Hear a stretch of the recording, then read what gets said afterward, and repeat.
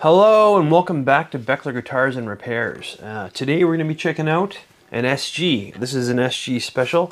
This is a limited run from Guitar Center in a very cool color. This one's called Blue Mist. Let's check it out.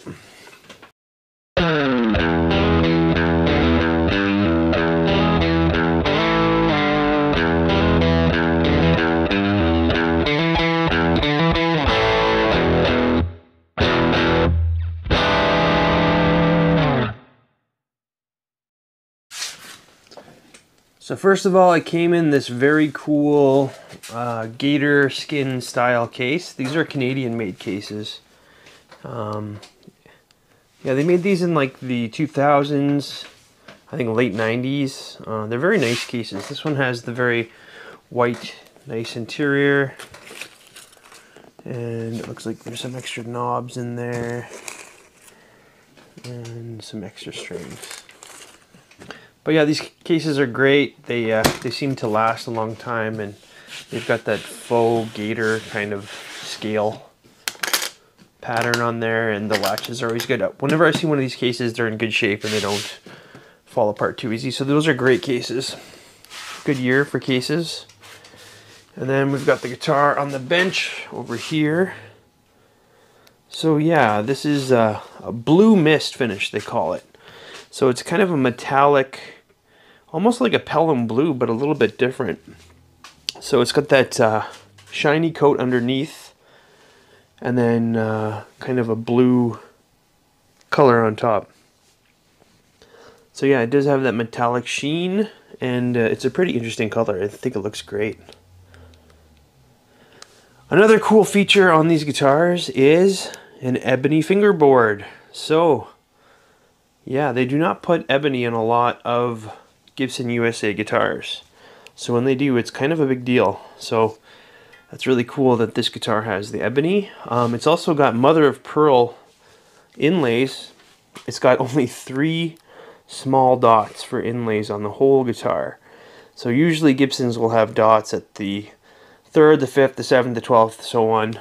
But this one only has dots on the 5th and on the 12th, but they are real mother of pearl. Another cool feature is a bone nut. Yeah, that's a real bone nut on there. Again, not used too often in Gibson USA models. You've got the truss cover and the Gibson painted on logo, which is kind of different. They used a different color there, which is neat. And this one has the 490R, 490T pickups. We just did a review on a guitar with those, and they're great pickups. They're kind of lower output, vintage style, PAF sounding pickups. And yeah, they sound really great. And yeah, the guitar's in really good shape. I got this guitar for a screaming deal. Because of one thing I'll show you in a second here. And here's the back. Again, really good shape. There's a little bit of buckle worming on the back here. Another really cool thing about this finish is it has a red finish underneath. I confirmed that. I checked when I took off the cavity cover here, and I checked under the pickguard. The base coat on the guitar is red, and then I don't know if they had to do that for the metallic style or what the reasoning is, or if that's just the primer coat or whatever. But when this guitar relics or chips or fades or cracks or dings, it has a red undercoat. So this is going to look really interesting as it relics. As little scratches get out of it and pieces get out of it, you're going to see the red underneath, and it's going to look pretty cool. And the neck is nice and clean, no scratches or dings anywhere. This has got a chunkier neck profile. I can already tell by feeling it. It's more like a 50s. So I do enjoy SGs with a chunkier neck. So here's the reason why I got this guitar for a song. It had a large crack in the neck. We can see it here. So yeah, the crack was pretty bad when I got it. You could flex the crack open, meaning if you put pressure on the headstock, the crack would open. So what I did is, after I bought it, with a significant discount because of the crack, and this was the guy's price. I paid his price because it was wild. So I got home and I fixed this crack right away. I'm going to explain a little later in the video how I did that, but just having a look now, you can see it's nice and sealed and closed, and it's been tested. I've put a lot of pressure on there, and there's no way that's opening up anymore. So it's totally stable, and just a little cosmetic remnant of what used to be. But yeah, you can even see the red coming through that crack too, so it looks kind of cool regardless. Alright, so let's have a look at some of the specs. Alright, weighing in just under 7 pounds, 6 pounds, 15.8 ounces. Our net width is 1.69, and at the 12th fret, a 2.09.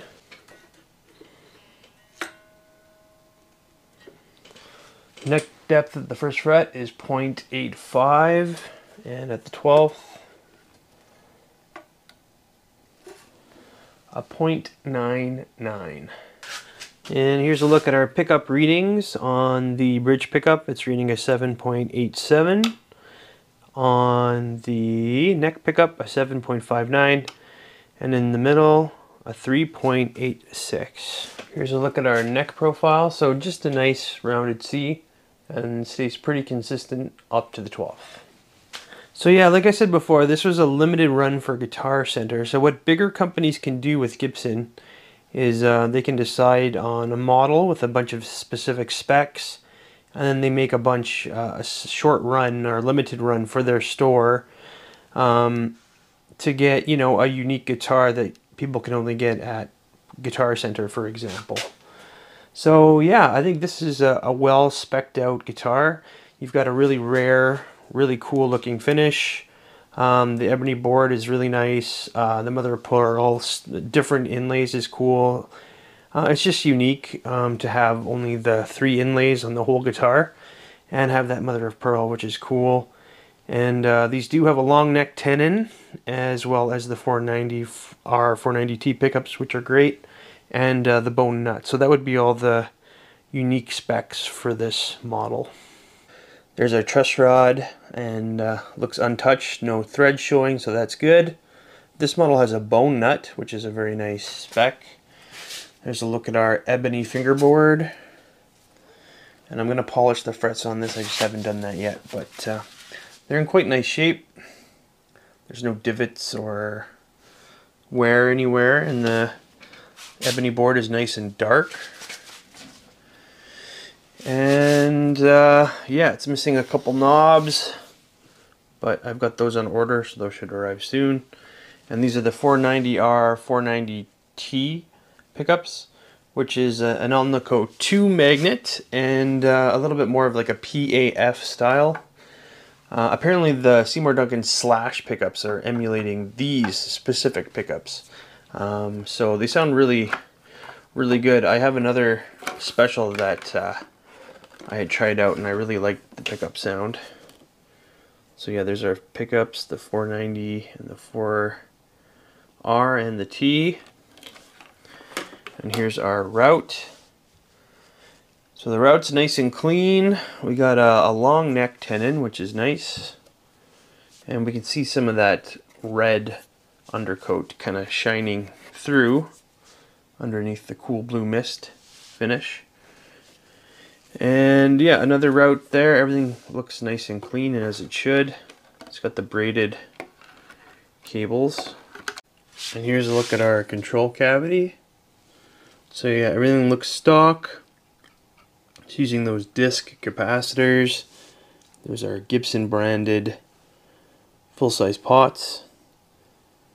And it looks like there's a build date on there with some initials. And in this cavity we can really see the red paint underneath as well. Very nice route, no tear out, nice and clean. And there's our Switchcraft style switch. So yeah, everything looks as it should.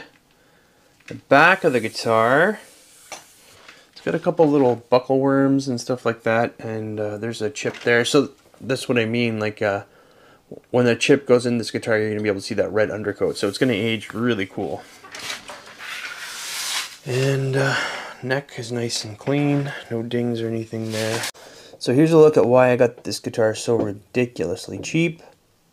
So this guitar had a crack in the headstock. So when I picked it up, this had taken a tumble. The owner wasn't quite sure what had happened to it. He got it like this. But when you put pressure on the neck, the crack would flex open. So what I did is I took it home and I put it on some clamps, and I gradually increased the clamp pressure to open up that crack. Once it was open as far as it would go, it was starting to creak and like make further cracks. Like I opened that up as far as it could go. I took some syringes and injected glue into the crack. As far as it could go, I just kept putting more and more glue in just to make sure that the entirety of the crack was covered in glue. And then I took off all the beforehand I had taken off all the machine heads and clamped it between two pieces of MDF. And then I made sure I had really good squeeze out all over the crack. So when I put the clamps on, a bunch of glue came out. So that tells me that there was a lot of glue inside that crack. And then when I clamped it down, it should have distributed it evenly throughout the crack. Then I left it on the clamps for 48 hours and took it off. I did a couple tests, just really reefing on the neck just to make sure that there was nothing opening up or moving. And then it ended up closing super nicely. Like you can't even feel a ridge hardly where the crack used to be.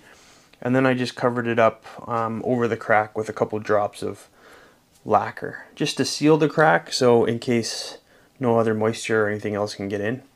So now you can feel the tiny ridge where the lacquer is, but it's super stable and it's smooth and nice and closed, and it's not crazy noticeable, but it's kind of cool that it shows that red underneath too. So I'm gonna keep this guitar because I really like the color.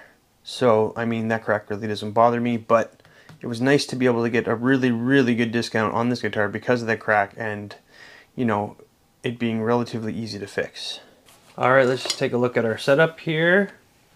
So using the notch straight edge, we can see that there's just a tiny bit of relief in the neck. So that's how I like it, just a little bit of relief so I can get the action nice and low.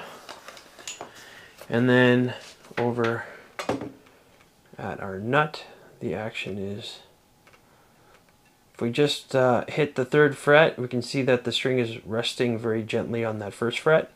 So that means that the truss rod is set with pretty straight, and the nut is cut very nicely. So we've got great action here at the nut. And then, so at the 12th fret, our action at the low E is a 1.5, and our action at the high E is just about a 1.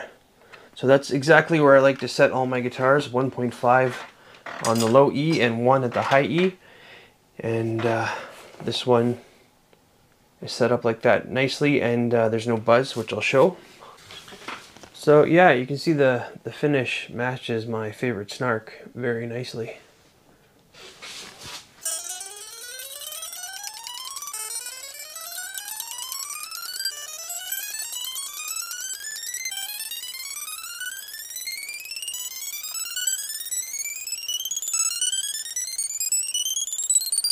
So yeah, no buzz or fretting out anywhere, and nice low action.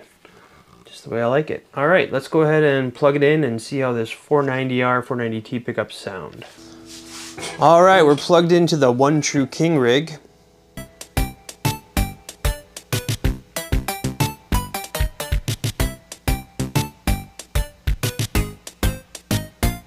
All right, that's enough of that. Yeah, blatant 60 cycle hum ripoff, that whole graphic idea. Anyway, if you're not familiar with One True King Rig, it's my modified 65 Deluxe reverb. We did a speaker swap, a bright switch mod, a couple other things. You can check out my other videos if you want to see what we did to it. I'm also using a Carl speaker soak attenuator. And we've got the amp set at about 4.5, trebles at 4.5, basses at 4.5, reverbs at 2.5. And we're just gonna try the amp clean, or the guitar clean, and then with a little bit of dirt. So let's go ahead. All right, so I'm on the bridge pickup. Let's try the bridge clean here.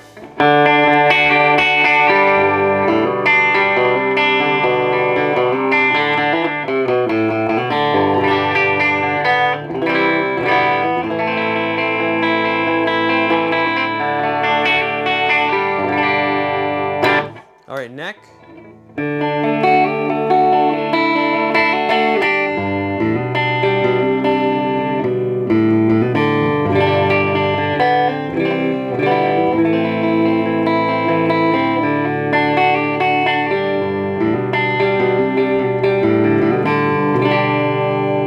And in the middle position.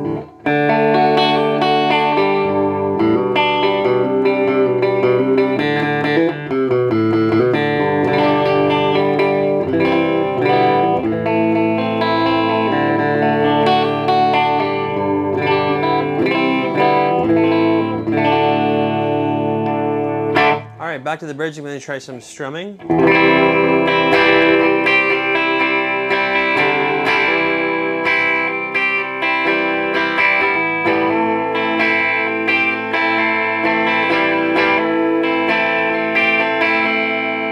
Back to the neck.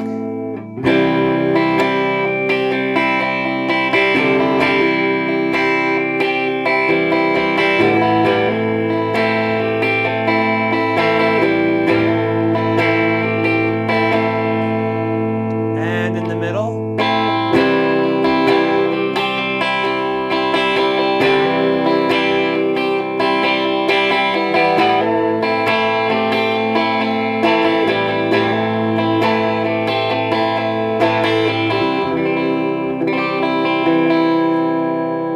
All right, now just some single note stuff. I'm back on the bridge.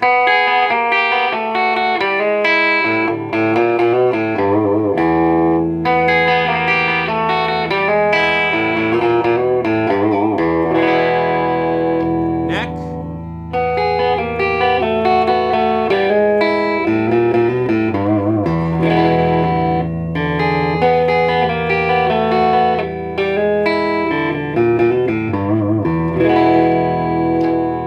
And in the middle position.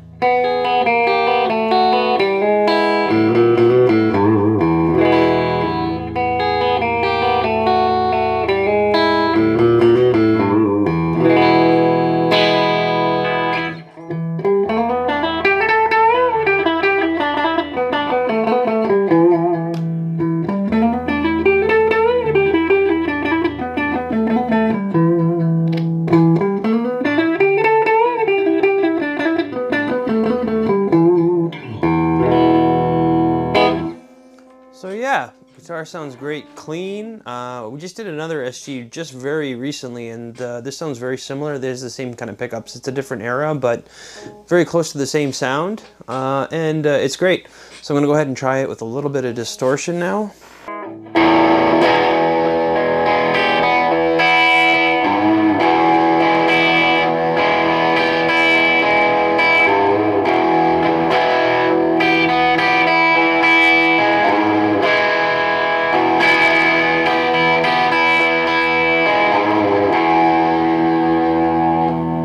Neck pickup.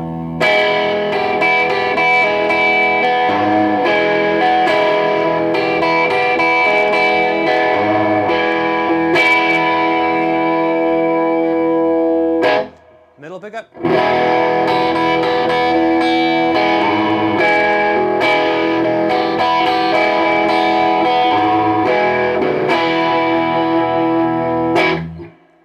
Back to the bridge.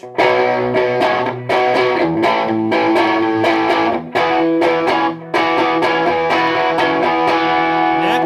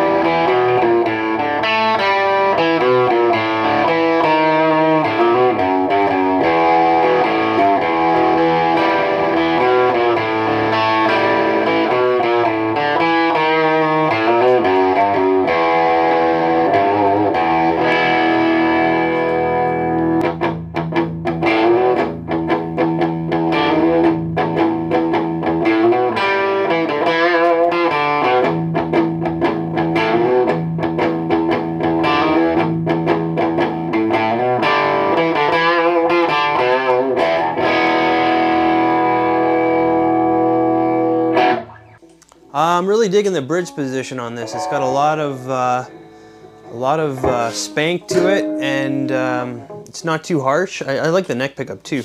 So here's an example of the neck.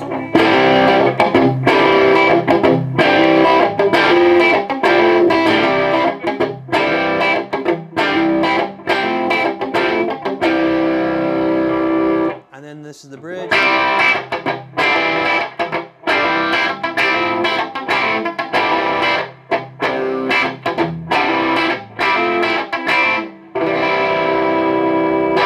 So yeah, both really nice tones. I'm gonna go ahead and throw a little fuzz on this just for fun.